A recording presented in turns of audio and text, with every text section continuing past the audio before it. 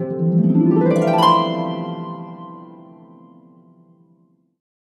this is the fabric that I am using. It's a really nice jersey fabric. Like I said, it's got some spandex in it. But I bought this from a local fabric shop here in Swansea. I bought it from Neil Fabrics. So if anyone watching this is in the Swansea area or South Wales area and you're coming towards Swansea, please be sure to check out them because they are a fantastic store. So I'm just going to finish pinning this. I've laid it all out flat and when I want to. When I bought this fabric, I actually purchased 2.5 meters of it. So luckily, well, I'm hoping, it looks like I'm going to have enough to cut out this t-shirt again, which I'm very happy about because, like I said, the last attempt went very wrong. I will show you guys that once I finish cutting, how that went. But yeah, for right now, I just need to cut this out. So now that is all pinned and it's all laying pretty flat, I've tried to line up the stripes like on top here with, say, the stripe there, so it's all kind of even. I've actually cut this, like the selvage edge is here, but the actual grain of the fabric on the pattern is like upways and the selvage is that way. The reason I've done that is because my last t-shirt I made, and the first t-shirt I made, was actually, it didn't stretch around the body, it kind of stretched up and down the body. So it stretched, the stretch of the fabric was actually vertical instead of horizontal, which I didn't like, so I'm cutting it the different way. And I've learnt that when it comes to pattern cutting and fabrics, I'm now cutting stuff the way I want to, the way I prefer the stretch. Of course, if something needs to be cut in a certain way, because if it's, say, a cut across the bias, or it needs to be cut across the bias to drape over the body in a certain way, then of course, then I will. But things like t-shirts, I will just cut it the way I want it to drape on the body, simply because that is just how I prefer the fit. And I've also laid the bottom of this down.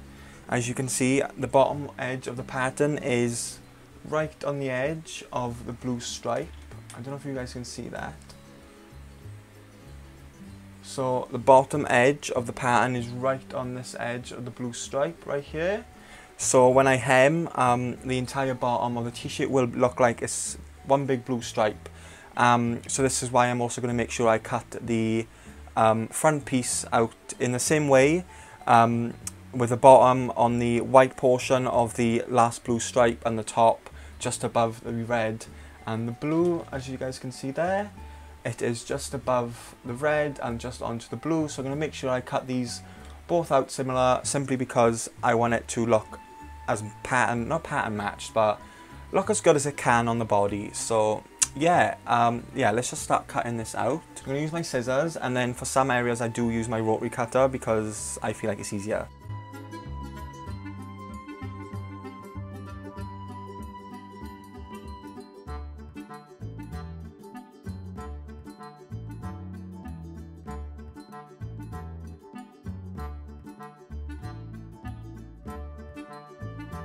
Again guys, never forget your notches. This is the fabric, by the way, up close. It's just a blue and white, blue, white and red stripe, which I really like, and it was literally the only one in there that I liked, and I thought was modern, so that's why I picked that up. So they're done, and now let's do the sleeves. This is the actual t-shirt I tried to make earlier. So as you can see, the front, there's the shoulder, here's the shoulder seams. Shoulder seams are here. That's one shoulder seam, and then the other shoulder seam.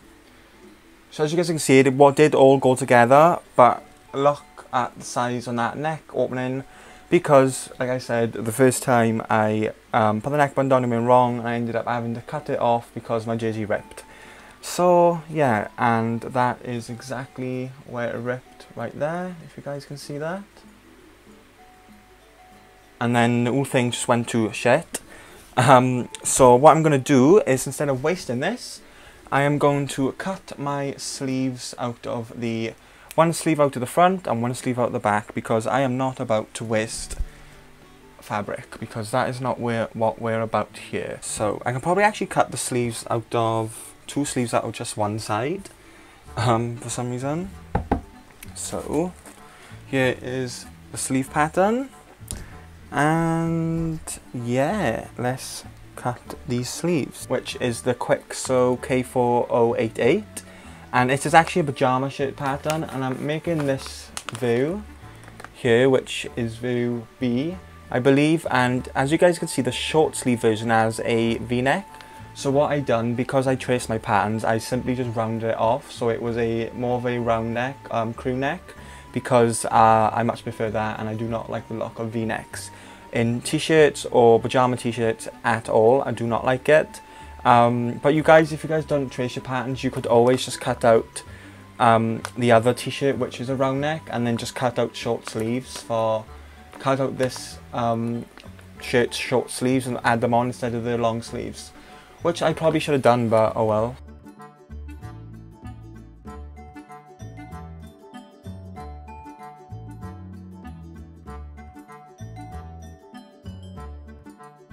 Hey guys, so it is now 3 or 4 days later, and I have managed to find ribbon. I bought just this plain white ribbed stretch fabric. I think it was off eBay, but it's actually really good quality, so it's fine. And this is what I'm going to be using for the neckline. So yeah, I got this, and now I'm going to actually do well, I was going to say do the neckline, but I need to put the front and the back of the t-shirt together now.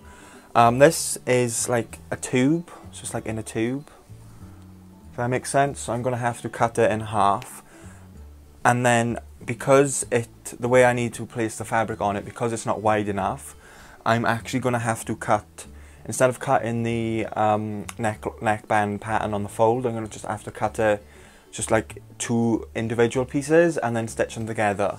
And then what I'll do, instead of, normally you would line up the seam of the neckband with like the back of the t-shirt, what I'm going to do, because it's going to have 2 seams, because I'm stitching 2 pieces together, I'm just going to line them up with the shoulder seam, so it kind of looks like the seam is just 1 seam instead of just like the seam on the back, if that makes sense. It'll make more sense when I do it. But yeah, today I'm planning to get this t-shirt finished today. It won't even take long. So yeah, I've got the ribbon. I am pre-washed this. I did pre-wash my fabric, as you guys know, I think I've said. But what I will do instead, I'll just steam iron it, because it needs ironing anyway, and the steam will kind of make it shrink. So yeah, I didn't pre-wash this because I didn't feel like I needed to. So yeah, that's the plan today. Try and get this t-shirt finished. So yeah, let's start. And the first thing I'm going to do is attach the back and the front together by the shoulder seams. I do need to stabilize the shoulders, like the seams, because otherwise it will stretch, because it is a knit fabric, and knit fabrics do stretch. So yeah, I think I need to cut about 2 centimeters of interfacing. So let's pin these right sides together. And you're going to want to pin these at the shoulder seams. So I start by just, first of all, lining them up.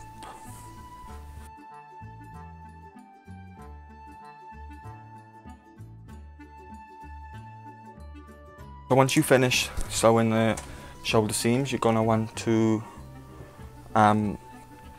iron them towards the back of the garment. So I'm just going to do that now, just so it's all flat. And the secret to a good garment is the seams by ironing. Now my ribbon is all prepped, I need to cut the neckband. So this is the pattern for the neckband. This is actually from the other t-shirt in the pattern, but when I measured this neckline and in this, if I cut 2 of these, it will actually be the exact size I need. So that was perfect. So let me look at the stretch on this. Cool. So I'm just going to cut 2 of these out, like I said earlier. I don't even know if you guys are going to be able to see because it's all white. but I'm just going to pin this to the ribbon and then we'll cut it out.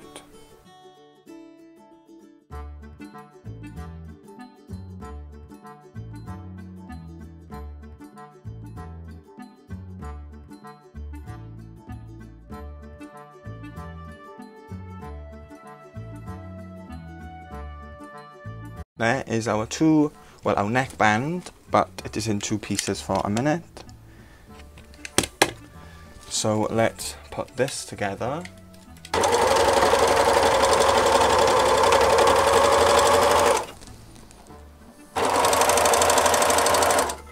So now here is the neckband, and now what you're going to want to do is fold it inside out. Well, fold it wrong sides together actually, like this.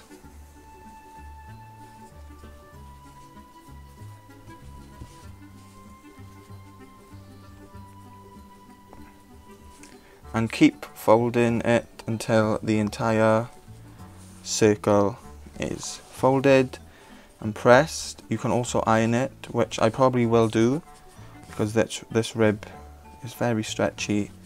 It's probably not going to stay folded on its own very well. So just get a basic fold for now, just so it is folded.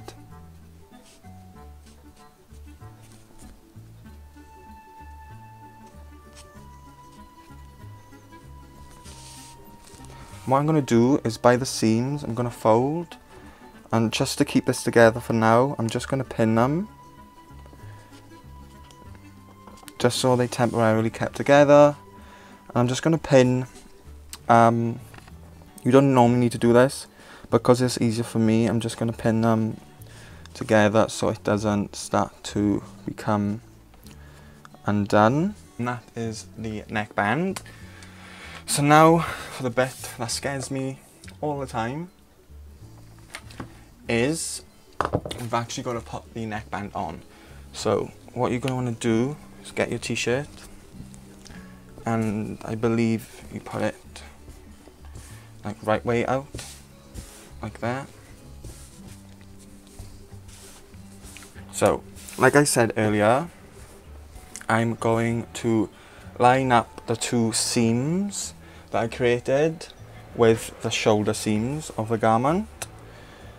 So I'm going to put this right sides together on the shoulder seam, raw edges together, and then I'm going to pin, and I'm going to do the same the other side, and then I'm going to pin this to the t-shirt.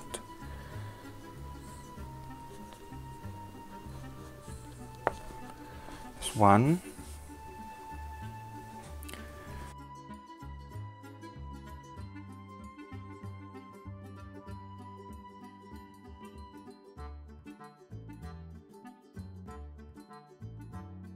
So now let's overlock this on.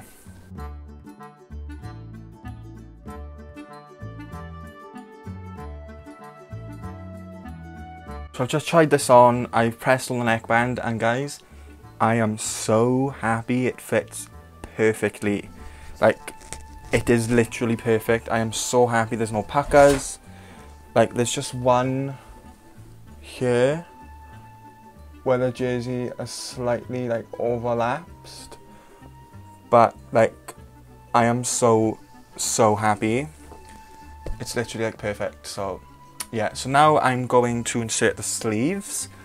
I don't know if you guys, I'm going to make another t-shirt probably in the next 2 weeks, so if you guys want a video on how to insert sleeves properly, and also a separate video on neckbands, do let me know below, because I do want to film them. But as of right now, let's start the sleeves. So I don't know whether to just like time-lapse this or what, because I am going to do a separate video. So since you guys last saw, I was attaching the sleeves, and I've attached the sleeves, so now I'm just going to press all of the seams, and then we'll stitch up the side seams and the sleeves, and we'll hem, and then we'll be done. So here is one of the sleeves.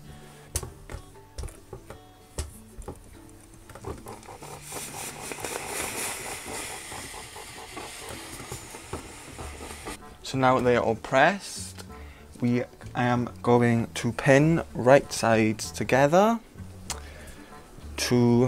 so we can sew up the shoulder seams and the shoulder seams, so we can sew the armholes and the side seams. So I'm just going to pin this side first, and I'm trying to line these up perfectly because I purposely cut this fabric in a way so when all the side seams are sewed up, the stripes will just look like they're wrapping around the body. So I want them all to be lined up as perfectly, because I do not want any dodgy stripes. So that cut off, but what I was saying was I'm now pinning the side seams and the sleeve seams to sew, and as you guys can see, this, because it's striped fabric, it's got stripes, and I purposely cut the bodices in a way where when it's finished, these stripes would be lined up so it would look like it's just wrapping around the body. So I'm pinning these now as perfectly in place as I can, because like I said, I want these stripes to match.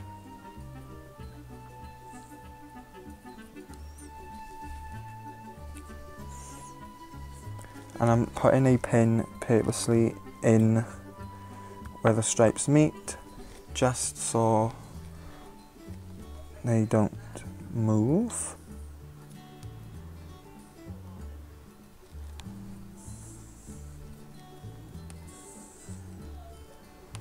So now that is one side all pinned, let's take this over to the machine and we can sew it up.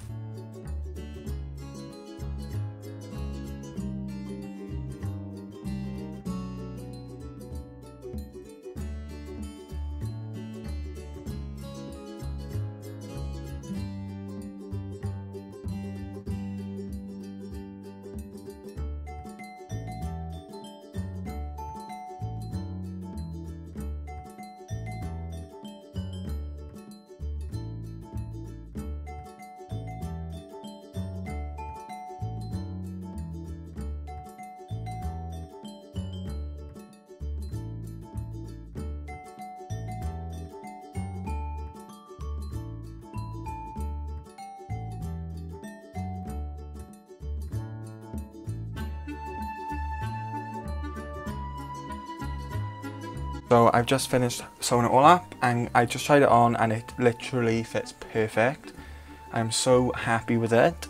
So now I'm just going to press it all and hem it and then we'll be done. I have now finished the t-shirt. I have hemmed it and I've done one line of stitching around the neckband just to hold that seam in place, and I am so happy with it. As you can see, the neckband sits perfectly flat on me. I'm really happy with this, and I will show you guys in the mirror in a minute how it fits, but it fits perfectly. Sleeves fit perfectly, the hem looks great, and yeah, I am so happy with this. I'm so glad I waited to get ribbon fabric for the neckline, and I didn't just give up on it when I attempted it the first go. So yeah, this is how it's turned out, and I'm most proud of the neckline because it is really good, and it's only my second one and my first one with rib. And I am now actually I now want to buy a cover stitch machine just to get the professional, like the proper professional finish on my clothes, because I do want to make a handmade wardrobe eventually. So yeah, I am really happy with how this turned out, and if you guys enjoyed this video, please give it a thumbs up. Also comment down below video ideas you want to see. I do want to make a video on how to insert sleeves properly and how to do a neckband. So if you guys want that, let me know below. And also go follow me on my Instagram, because that is where you'll find all behind the scenes of my makes, the ones that I may not post on YouTube, ones that I do film but I still post like real time behind the scenes, and I will also post things on there of my daily life that you guys won't get to see here on YouTube. So go follow me on there, and again, give this video a thumbs up, and I will see you guys in my next video. Bye guys.